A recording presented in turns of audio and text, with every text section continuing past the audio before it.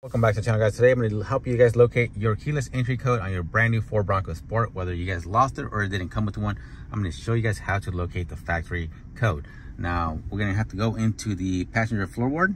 All right, we're going to first remove the floor mat out of the way, and we need to access this panel back here where all the fuses are. So we're simply grab it from the top, pull it towards you, and locate this white card up here.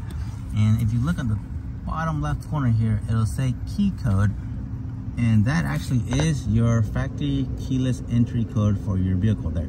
So all you simply do is just tap that into the keypad and you're good to go. If you guys found this video helpful, please like, please subscribe, and we'll see you guys on the next one.